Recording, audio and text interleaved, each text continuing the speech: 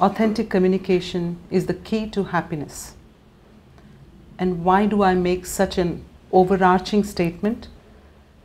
Because what is happiness? I mean, if you ask ourselves, what makes me happy? It's being at peace with myself and at peace with the world around me.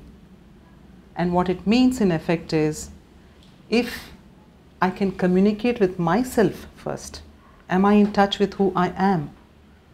Do I know myself?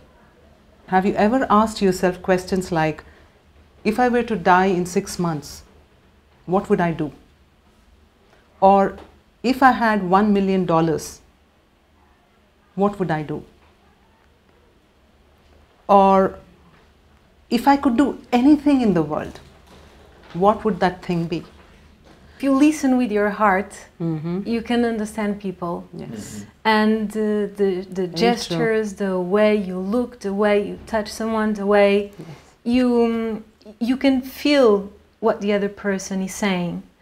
And I think staying a little bit apart, look, observe. It's very important to observe, understand if it's okay to interact, if you're not going to offend anyone.